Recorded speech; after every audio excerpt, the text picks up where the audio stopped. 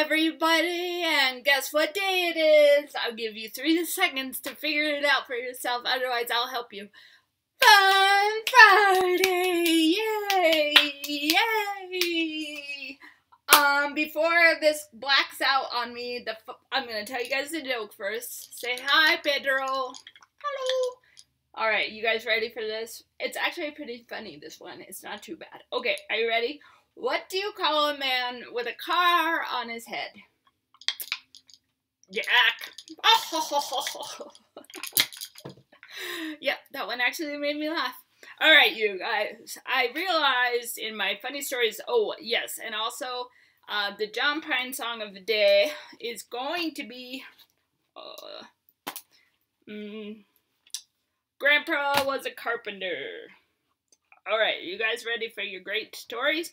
This one, I realized I told you guys a bunch of my Malawi memories, but I didn't tell you why God told me to go, like when he told me to go there. So I'm going to tell you that, and then a quick story of taking the airplane and going to the airport and that. So, I was going to a church. This was when I moved back to San Diego the first time, and I was going to a church, and we found out that they had a soccer team of guys from the church that had gone to Malawi, Africa, and they showed videos of what they had done there. I was just like, wow, like, just my heart was like, wow, that's awesome. They were witnessing and using their worship band to tour in Africa, and just it just kind of got me in my heart. And then I was telling my mom about them on the phone, and my mom was still living in New Hampshire, and she said, honey, don't you know that our church here in New Hampshire, First Baptist, has been working with Malawi for many years? And I was like, what? And that's just when I felt like God was stirring something. But with me, if I feel like God is telling me something that big, I kind of like 3 confirmations. And then I was at Isaac and Jen's house.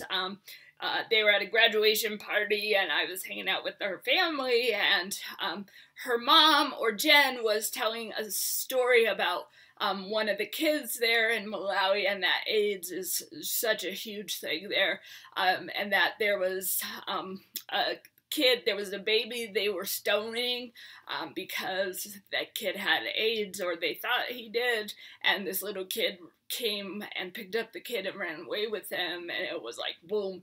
And that's what I heard, you're going to Malawi, and I was like, okay.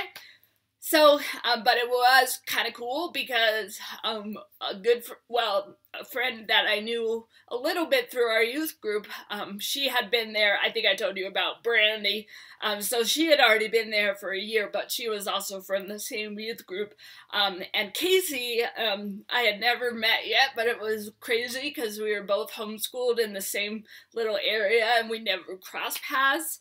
But Casey was 18 years old, and so we get to the airport, and I have not been living at home with my mom, so my mom, we're like, goodbye, I'm gonna miss you, big hugs. But oh, poor Casey, she has 3 amazing sisters, younger sisters, and her mom and her dad. She's never left home before, and they were sobbing through the airport, and I was like, oh my gosh, my heart was like sad for her.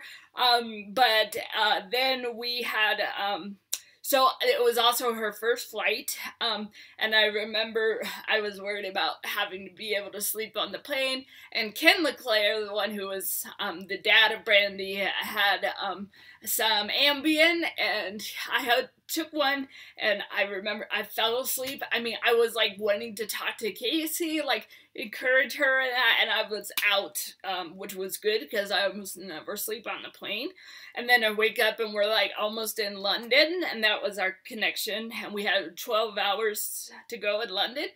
So we decided to go out of the airport and just do as much as we could in the time that we had, but it started raining, and oh my gosh, anybody who has lived there or visited, it is so expensive to do anything there.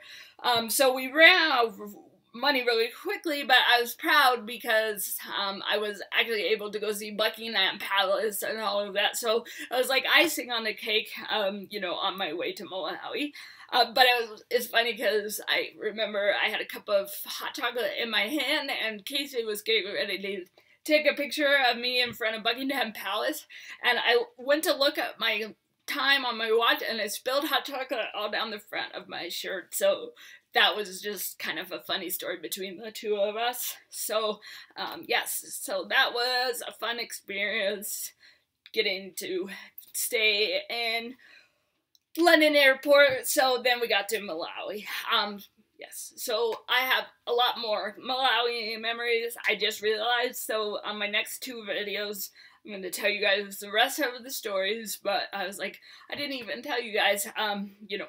Oh, also, yes, when I got there, I don't know if I did tell you guys this or not, but the first 2 weeks we were working at an orphanage, and then we moved to the city and then did various different things there. But I'll tell you more about that when I'm telling you the funny things from those memories. But yes, now you guys can start your weekends. Have a great weekend. Happy Fun Friday.